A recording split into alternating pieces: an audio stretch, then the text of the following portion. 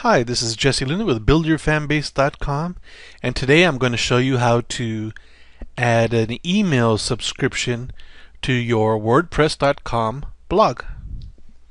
First thing we need to do is go to our blog site and log in.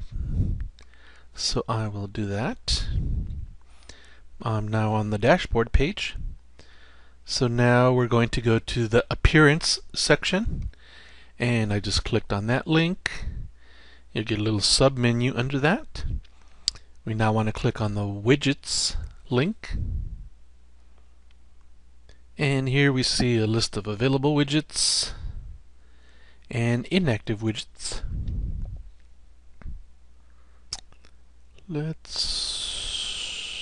There we go. And we want to navigate to the blog subscriptions widget.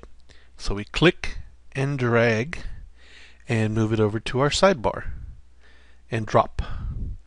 Okay, that opens it up. You can now change the widget title. I'm going to leave that as is. You can also change the text that is displayed for the different types of users. If somebody's already logged in as a WordPress.com user, they don't have to fill out their email address. All they have to do is click a button. If they're not logged into WordPress, then they have to enter their email address in order to subscribe. So I'm actually going to keep the settings as they are. Double check and click on save. And I can close that out now. Now I can go and view my site, and let's see what this looks like. Oops, I forgot to move it to the top of the screen. That's something that we'd want to do. I'm going to go back and fix that. Might as well do it the right way, right? So I went back into the dashboard and appearance.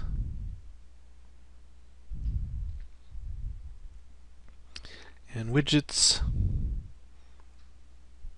And now I'm just going to click and drag that above my little section there with my tweets.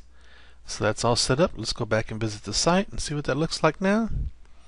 And there we go, our title, email subscriptions, and the text that we left in there.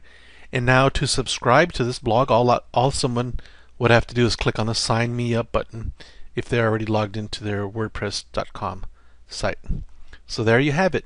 We just went through adding an email subscription widget to your WordPress.com blog. This is Jesse Luna with BuildYourFanbase.com. Thanks for tuning in.